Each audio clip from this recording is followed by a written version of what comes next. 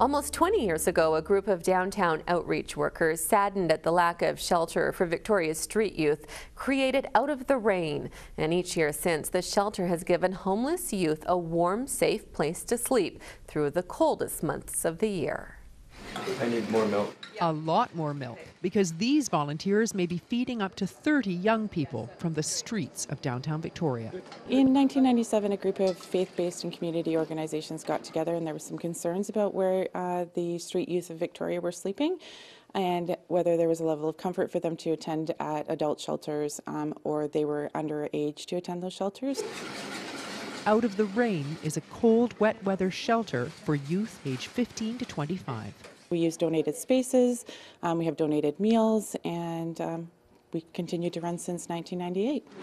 We need a bigger bowl.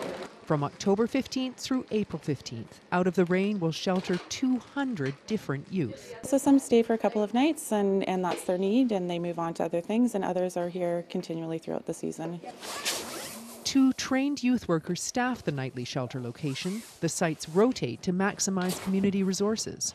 On this night, Beacon Community Services is providing space. Everybody has the right to sleep in a warm place and have food. I wonder how many kids we'll get tonight. An Out of the Rain volunteer for 10 years, Jerry is a mother of 3, grandmother of 5.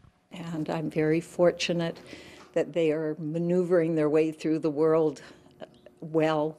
But I think if for some reason, if they ever ended up in a situation where they were on the street, I would feel a whole lot better if there was a program like this.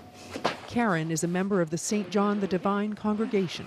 We have 40 volunteers in our congregation that cook, make cookies, that come down to the crypt and serve the kids, make them a hot breakfast.